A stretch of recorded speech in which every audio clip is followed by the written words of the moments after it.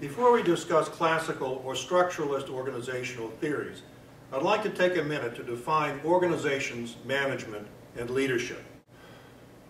According to Argyris and Schoen, organizations are comprised of individuals who define its membership and establish rule-governed ways of making decisions to take collective action.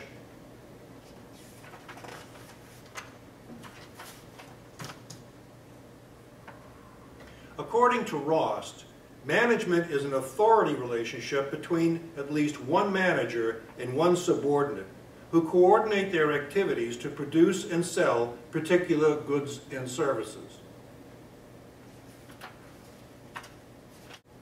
Rost defines leadership as an influence relationship among leaders and followers who intend real changes that reflect their mutual purposes. As we noted previously, the structural frame draws upon the field of sociology and emphasizes the importance of formal roles and relationships. Organizational charts are created to depict formal relationships and official communication patterns used to coordinate activities.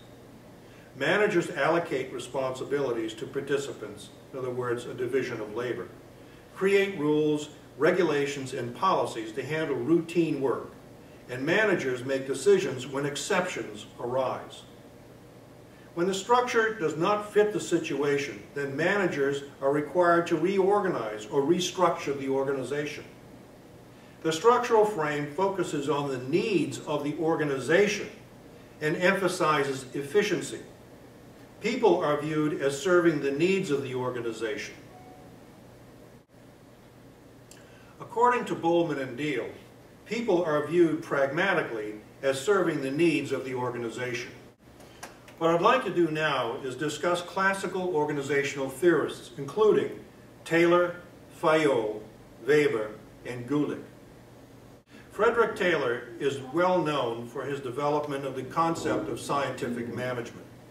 Taylor believed that increasing efficiency will occur when managers direct how work is done. In other words, the one best way to do a job is based on efficiency studies.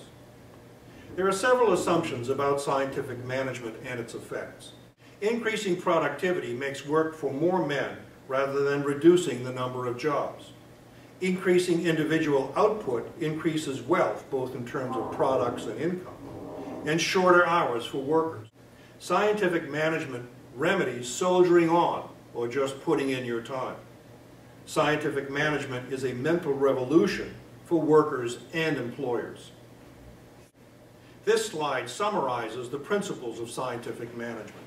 Activities based on scientific management include collection of data that result in tasks and standard competencies, ensuring a good fit between the worker and the job, performance assessment, including rewards and sanctions, and increasing the efficiencies of hierarchies and bureaucracies. If you consider these elements of Taylorism, you'll recognize that they are alive and well in the educational reform movement today. Henry Fayol defined elements that he believed were necessary to organize and manage a major organization or corporation. His primary interest and emphasis was managerial, which operates on personnel through principles, laws, and rules. However, many of his views are very pro-worker. Fayol was well known for his general principles of management. His idea of the division of work focuses on specialization, which produces more and better work with the same effort. Each change in work requires adaptation and reduces efficiency. Fayol's second principle focuses on authority and responsibility. A manager's official authority comes from the office and from personal authority. Responsibility is related to encouraging useful actions and discouraging their opposites through the use of rewards and sanctions. The complexity of work increases as management level increases.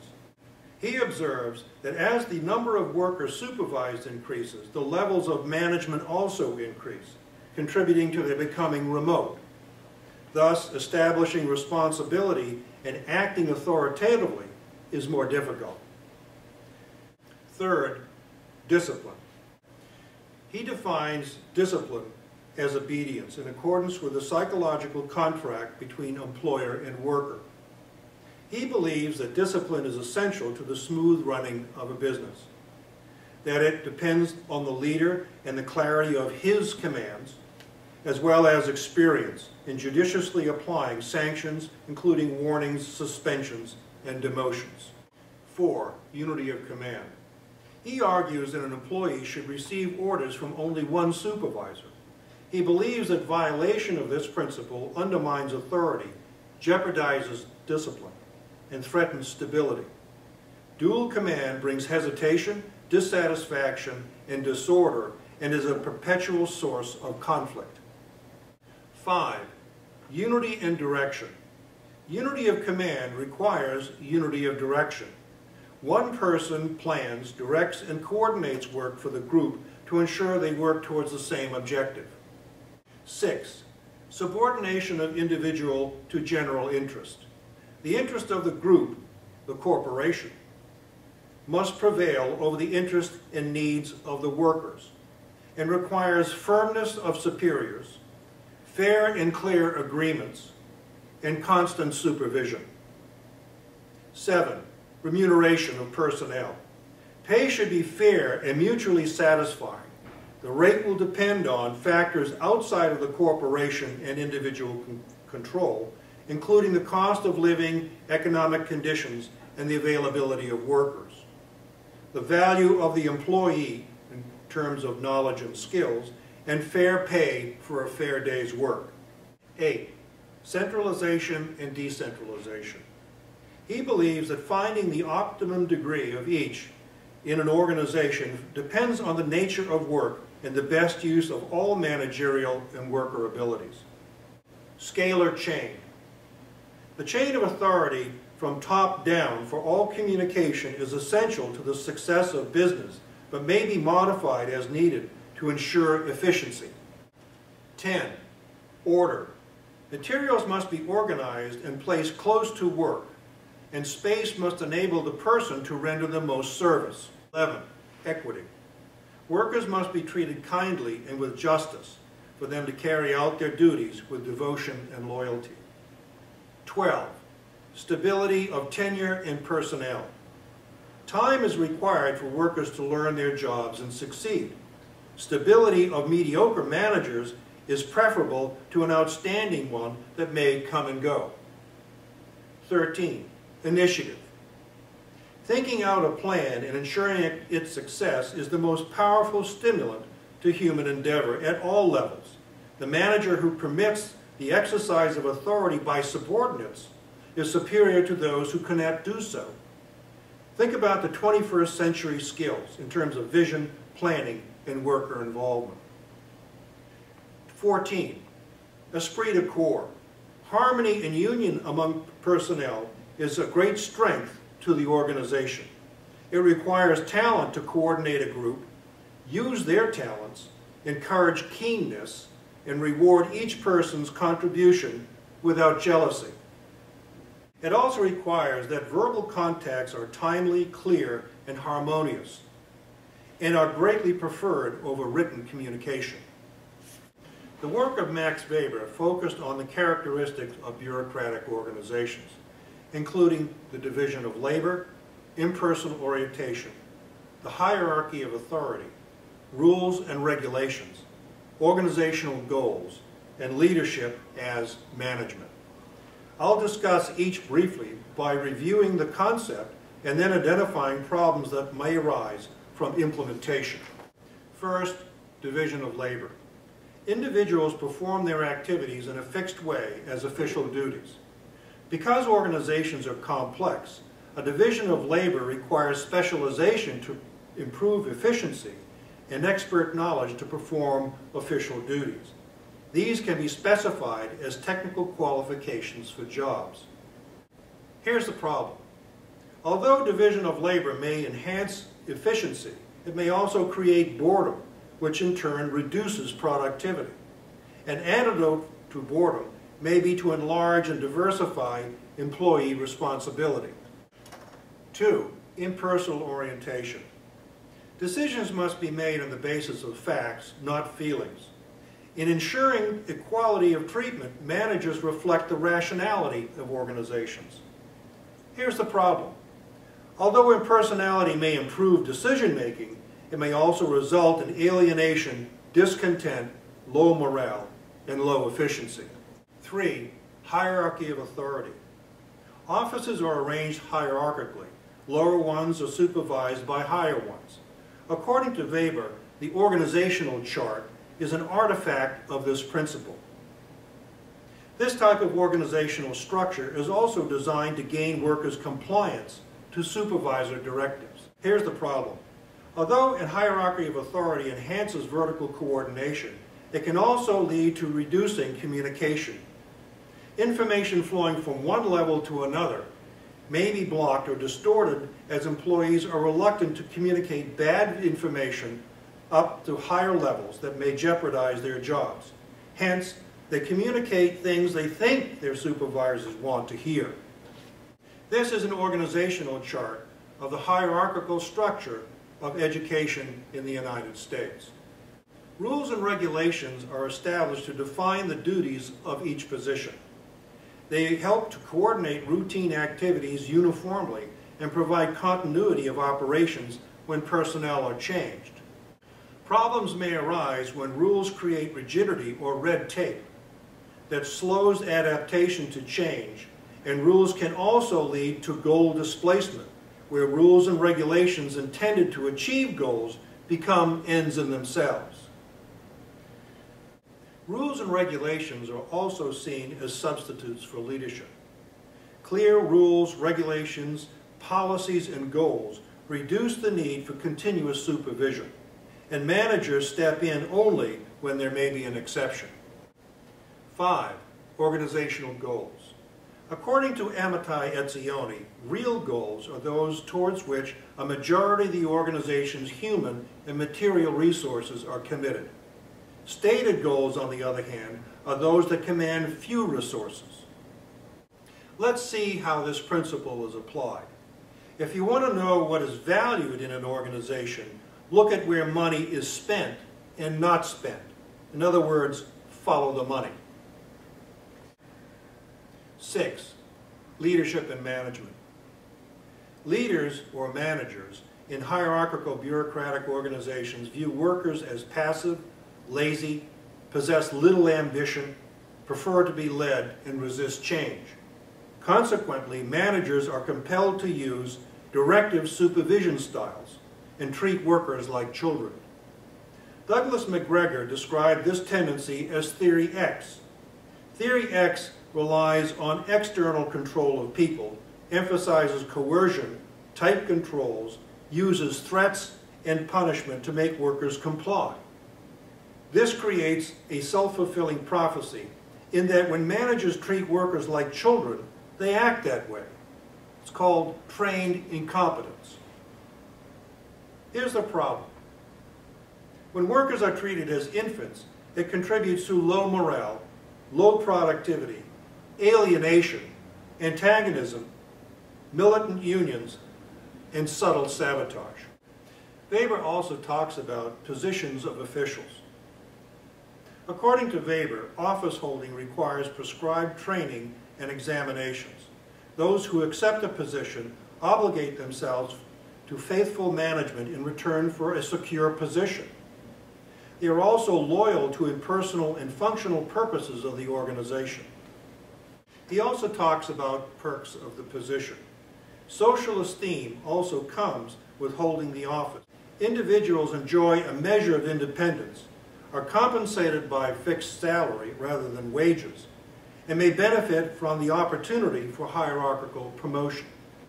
The work of Gulick and Erwick is central to our discussion of classical organizational theory. They are best known for developing the organizational chart, which depicts how work is divided into units and how they are structured to coordinate work. Here is a typical corporate organizational chart. If space permitted, I would have included unit supervisors, foremen, and team leaders below the division heads. Gulick and Erwick also discuss 3 important principles of organizational theory. First, they discuss the division of work. They recognize that worker skills and aptitudes varied considerably, which may influence how organizations are structured. They also raise questions as to whether the division of labor actually works in time and space, and wondered about its feasibility. They believe that even though conditions change, the division of work must not endanger the central design, and thus organizations are required to conduct planning and coordination. They also posited that work is coordinated through a structure of authority and singleness of purpose, as well as through specialists and a single directing authority, in other words, a boss. They argued that a span of control is needed to limit immediate managerial contacts in terms of numbers of people, locations, and diversification. They believed that effective coordination required technical efficiency of workers who are placed under technically competent supervisors. Structuring organizations must be approached from the top and bottom, as well as reconciling the two at the center, which defines the function of middle management. Gulick and Urwick described the work of executives using the now famous acronym PODSCARB, which includes planning, organizing, staffing, directing, coordinating, reporting, and budgeting. There are two types of communication patterns that have been identified in organizations: vertical and lateral. Vertical coordination is the most common way managers link people in organizational units. This is accomplished by creating a position of authority over other positions. Managers in hierarchical organizations create chains of command to coordinate and integrate activities and accomplish goals. They control activity by centralizing decision-making, resolving conflict, solving problems, and evaluating performance and output, as well as distributing rewards and sanctions. As I mentioned previously, problems arise when subordinates communicate information up through several layers of bureaucracy. They tend to report good news, in other words, what their supervisors expect to hear, rather than what is actually happening. Executives often don't know what the problem is and consequently make poor decisions. Japanese corporations reduced the size of middle management that increased the quality and speed of information reaching executives and then down to workers that improve production. Lateral communication patterns are used when vertical processes are not adequate and are often used in complex task environments when uncertainty is high and change is rapid. Formal and informal meetings, task forces, and coordinating committees, whose membership includes specialists from several areas, may meet to work on a specific project or problem. Project coordinators work through persuasion, consultation, and negotiation rather than through formal authority, roles, and policies. Matrix structures may include longer-term personal assignments, and when a task is complete, individuals return to their home departments. Problems may arise when individuals have two bosses and are thus out of the loop. They often get little credit for task force work in their own organizational unit. We need to pay particular attention to management as leadership in the structural frame. According to Rost, the role of excellent managers is to make it all work. When they do, they can have a powerful and enduring effect on organizations. The most important role of managers is to structure organizations by arranging roles, creating rules, regulations, and policy, and develop appropriate structures and relationships among units to accomplish work. They create a division of labor, who does what, and define relationships through vertical and horizontal integration. In other words, who reports to who. Excellent managers also view organizations as a unified whole, which requires a systems perspective. And they also accomplish work through specialization and vertical integration. As Heifetz observes, excellent managers are on the balcony watching the dance as well as being part of the dance. Let's talk briefly about the characteristics of effective structural leaders. First, they find the right organizational design for the times and are able to get it implemented. They do their homework by studying structural problems, creating excellent internal information systems, analyzing and using data to make decisions. Second, they develop and modify rules, regulations, and policies that govern how routine work is done. Third, they make decisions on exceptions to the rules as well as monitor and adjust operations. Fourth, they rethink the relationship between structure, strategy, and environment. They understand how external environments can influence the internal structure of organizations and develop strategies for improving the quality of products. In schools, production may be viewed as enhancing the capacity of all children to learn at high levels. Fifth, structural leaders focus on implementation. They understand that they will meet resistance to implementing structural changes, so they invest in training and retraining and build political bases for acceptance of new ideas. Lastly, they experiment, evaluate, and adapt. The only constant factor in organizations is change. Thus, excellent managers are constantly monitoring operations to identify ways to improve organizational performance, using both formative and summative assessments. Let's briefly pose some questions and tasks related to using classical organizational theory. First, let's review. What are some of the key concepts that are found in classical organizational theory? Can you talk about Taylor in terms of efficiency, time, and motion studies? Do you have a good knowledge of Weber's work in terms of division of labor, bureaucracy, hierarchy, and organizational goals, rules, regulations, and policies? Can you talk about Gulick and Erwick and their ideas on span of control and organizational charts? Next, let's apply what you know. Describe the characteristics of your organization using Taylor's, Weber's, and Gulick and Erwick's concepts. How is leadership described by classical organizational theorists? Most importantly, let's apply what we know to problem solving. We all recognize that organizations need structure. However, we also know that highly educated, creative individuals are alienated by close supervision and directive management. As an organizational leader, how can you retain the benefits derived from structure and minimize alienation? I hope this review was helpful and that you used key concepts to better understand organizations and management.